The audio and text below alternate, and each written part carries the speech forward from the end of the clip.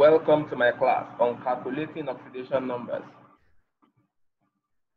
The periodic table provides the valencies or charges of the elements. Group 1 elements are +1, Group 2 +2, Group 3 +3.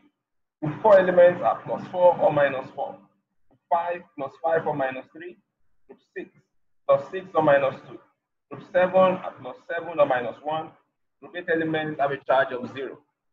Now let's take specific examples to show this. Calculate the oxidation number of nitrogen in sodium nitrate, NaNO3, and ammonium ion, NH4+. In this example, we want to calculate the oxidation number of nitrogen in sodium nitrate. Add everything up equated to 0.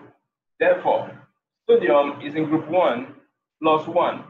Add that to nitrogen and add it to oxygen, which is -2 in group 6. There are 3 oxygen atoms, therefore equate that to 0. If we solve this out, n minus 5 equals 0.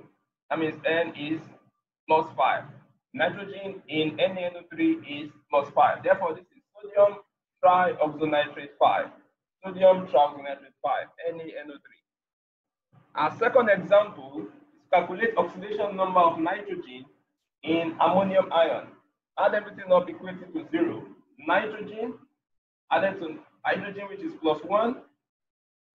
Multiply that by 4. Equated to +1 in this case because the charge of ammonium ion is +1.